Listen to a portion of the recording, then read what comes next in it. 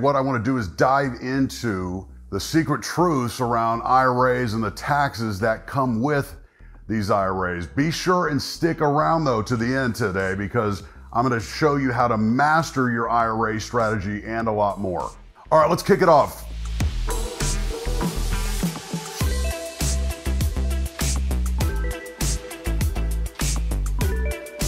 Good day, everybody. Chris Heerlein here of REAP Financial, host of Retire Ready TV on KXAN and host for 10 years now on KLBJ's Wealth Radio every Saturday, 11 a.m. Types of IRAs, there's a bunch out there. SEP IRAs, simple IRAs, traditional IRAs, Roth IRAs, and more. These are the ones we see most often. More likely you have one of these. And they come in different shapes and sizes, different contribution limits, different rules around putting money in or taking money out, better said. So let's talk through what this looks like, because really you want to identify what the most optimal account could be for you depending on your situation. We're going to start with a simple IRA. This is something that you see generally offered with maybe smaller employers, and you've got contribution limits on these. For 2024, we're looking at around $16,000 as a max contribution, so they can be somewhat limited when compared to an employer 401k, which have higher contribution limits. But simple IRAs are pretty straightforward. The employer can add dollars to these, basically contribute for you, kind of like a 401k at work. Again, a lot of employers these days are offering more of the 401k option, but if you got a simple out there, be sure you're maxing it out, and remember there are contribution limits tied with it. Then we get over to traditional IRAs. Traditional IRAs, this is the one we see the most with successful families that have been stockpiling cash in these things for years. Contribution limits are lower on these things though. $7,000 a year here in 2024. If you're over 50, you can do a $1,000 catch up. That's $8,000 for the year. And then we go to a Roth IRA. A Roth IRA, my favorite account, you're able to contribute up to $7,000 a year. Or if you're over 50, $1,000 catch up, that makes $8,000. Now the question I get is, Chris, can I do both? Yes, you can actually do both, but the total contribution limit amount between the two accounts aggregate is that $7,000 if you're under 50. So, do the math, you go 50-50. Now, why would somebody do the traditional versus the Roth? Well, we're wired, our financial religion is to get tax deductions today. As of the date of this recording, tax rates haven't been this low in 44 years. So why are we chasing tax deduction when we know they'll likely be higher down the road? That's what we're talking about. Well, the traditional IRA gets you that small tax deduction today. Comes right off the bottom line. The Roth IRA, you don't get the deduction today. That's why the Roth is actually the smallest account we see in people's plans. But the long-term benefit is great. On the traditional, not so great. Roth IRAs provide tax-free growth forever. Total control of the money when you're in your retirement years, never subject to required distribution, always tax-free, goes tax-free to your heirs. Traditional IRA, you're getting that small tax deduction today, but every time you go to pull money out down the road, well, it's going to be 100% taxed at the mercy of whatever tax rates are in the next couple decades. So you think about it. You want control of your taxes in retirement. You want control of your taxes today. I know it's a tug of war. But if you're like me, you believe taxes will be higher, the Roth can really make a real lasting impact. And I'm going to explain this a little bit further, because if you are taking money out of this account down the road, and let's say you've got $10,000 a month you want to pull out of this as part of your budget, if it's coming out of a traditional IRA, you got to pull $12,000 a month out to net your 10. Got to pay taxes, right? The Roth, you need 10. All you have to do is take 10. So what happens is this major compounding effect. When you're taking an additional $2,000 a month out in the example I'm giving you out of that traditional IRA, that's a lot of money, $24,000 a year plus. That's not breaking a sweat for you any longer. In the Roth, those tax dollars don't have to come out. More money working for you. So when we do simple analysis for families that are looking to retire, or for those of you maybe in your 20s, 30s, 40s going, should I do Roth or should I do traditional?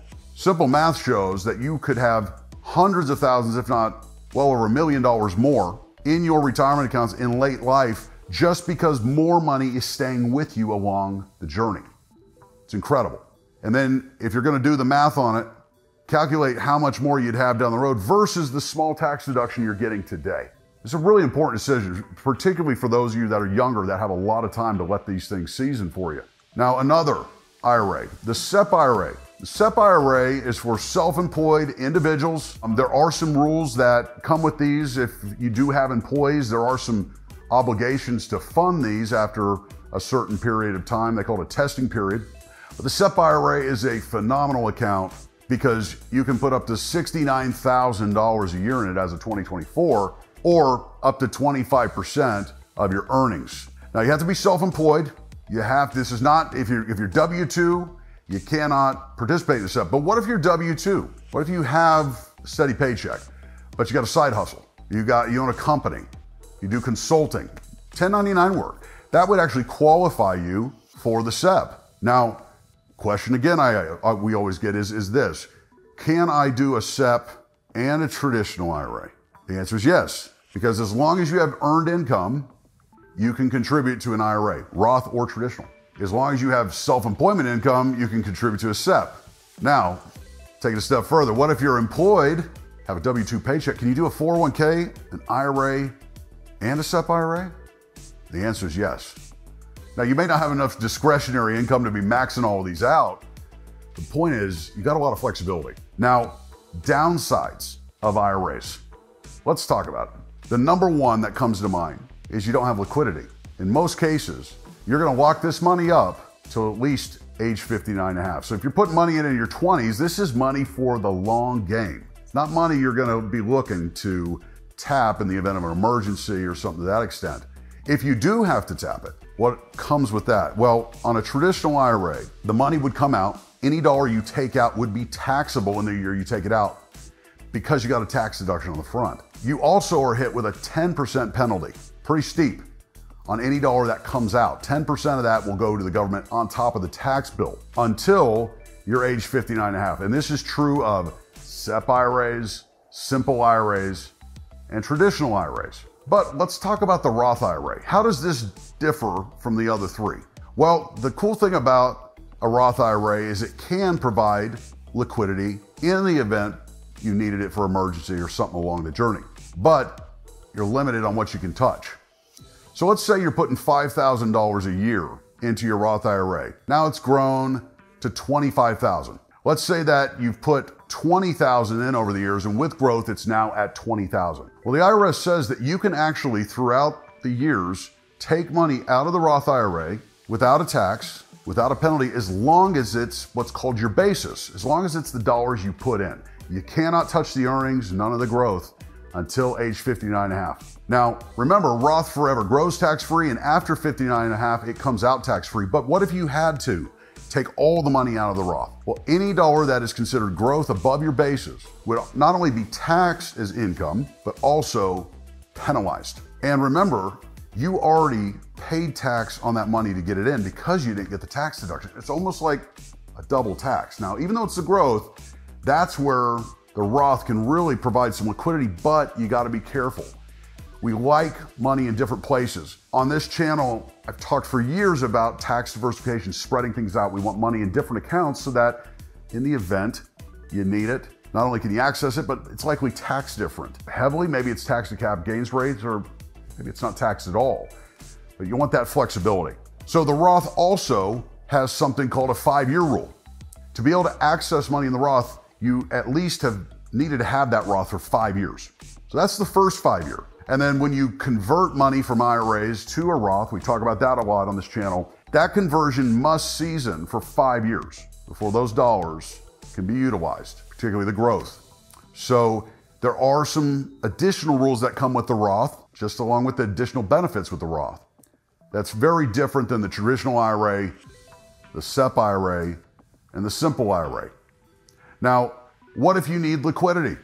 You're saying, I'm gonna get hit with penalties well before 59 and a half. I wanna be clear about something.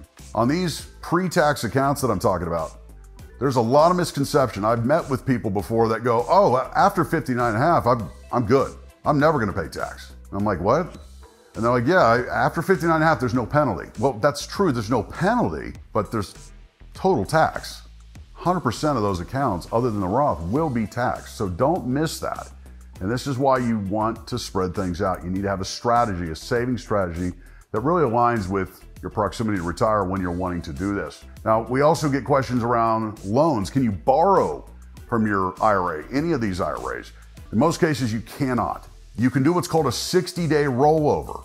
So let's say you had an IRA, it's all taxable, and you took $100,000 out to purchase a home, and you're able to somehow get $100,000 to the penny back into the IRA.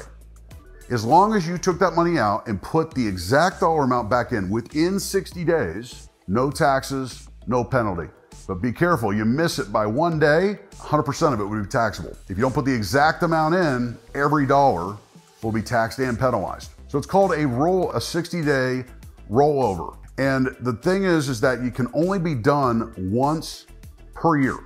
That's per calendar year, not every 12 months. So be mindful of that. But when it comes to loans, that's typically something you're going to find with your traditional 401ks and your Roth 401ks. You can, in many cases, borrow from your employer plan. So this is how all these things work differently. Hey, just a quick tip here. Visit us at reapfinancial.com to take advantage of the free retirement resources available right there on the homepage. Also, leave your questions and comments below around content that you want me to record on future videos. All right, let's talk about one of the last IRAs. It's called an inherited IRA.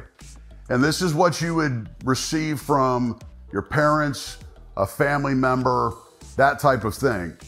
And the rules have changed dramatically around these in the last couple of years with the Secure Act 2.0. So what we're dealing with here under today's law is when you inherit this money, this is not an account that you can put new money into. You cannot contribute to this IRA. This is what's called a beneficiary IRA. And the money in there can stay invested upon being inherited. You don't necessarily have to sell the holdings. A lot of times that will depend on how the trustee or the executor distributes that to you. But when you do go to take money out of that, if it's a traditional IRA, it will be taxed 100% as income. So be mindful. Here's the other kicker. Under the Secure Act 2.0, you got to take this money out within 10 years. There's been some confusion around, are you forced to take a little bit out each year, like a required distribution? Under today's law, as of now, you could literally leave the money in there for 10 years, but it's got to be taken out within 10 years of you inheriting that. Now, a strategy may be to leave the money in there, let it compound for you over the next decade, but be mindful that every dollar that you take out will be taxed as income. And it could create, if it's $100,000 or multiple $100,000, it could create a substantial tax burden when you go to take it out on that 10-year rule. Now, a Roth IRA, this can be inherited as well. It's be a beneficiary Roth IRA. These dollars, again, must be distributed within 10 years, but when you do distribute, it's tax-free.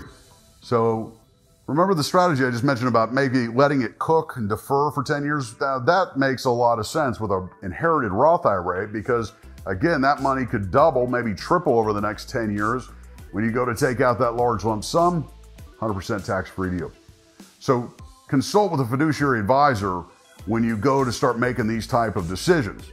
All right, to learn more about fiduciary advisors, be sure and watch my video, Avoid IRS Control, Ways to Master Your IRA Strategy.